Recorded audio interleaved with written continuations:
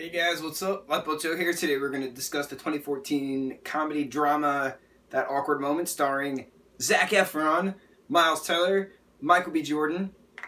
This was obviously way before Michael did Creed and the upcoming Creed 2, Black Panther. Obviously he was Killmonger. This was before Miles did all of the billion movies that he's done since then. Zac is Zac, so he's done stuff since forever, and he's still doing stuff because he's Zac. Because Zac Efron can do no wrong, right? Because he's awesome.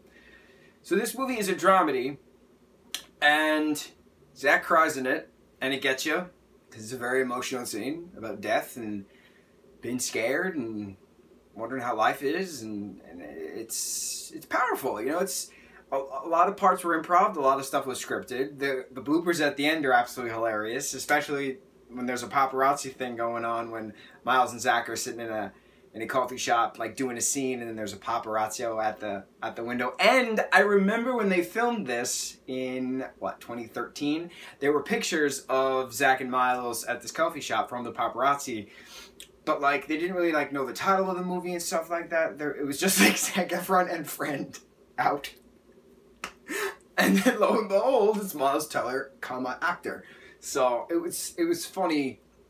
Watch, I keep looking because I have it actually paused on the credits for people I don't know of assistants and music and such.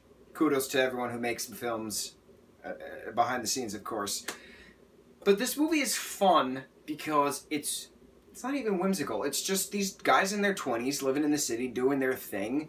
One's going through a divorce.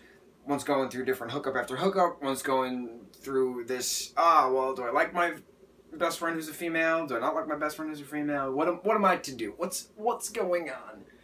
But I also like that it was filmed within a winter in Manhattan. And it's cool seeing that. A fall winter in Manhattan. Chunk. So we have a Thanksgiving celebration. We have just coldness. The movie starts out with Zac sitting on a bench at Gramercy Park saying, I've been sitting on this bench for 4 hours in the middle of February. It's freaking freezing. Of course, it doesn't say freaking. But, it's a nice chunk of span. It's a very well-written movie, and I like that they allowed the actors to do some improv because they're all great at improv. Look at the three of them. The three of them have been doing phenomenal stuff. Did we see Miles in Whiplash? This amazing drummer. Amazing. So it's cool seeing that these actors have been doing awesome work 4 years later, because it's been 4 years since that movie came out. It's weird saying that, knowing that they filmed 5 years ago, but we've been on a mini Zac Efron binge, so this was one of the Zac Efron films. We'll have one more coming up. I'll take a break from Zac films for a while.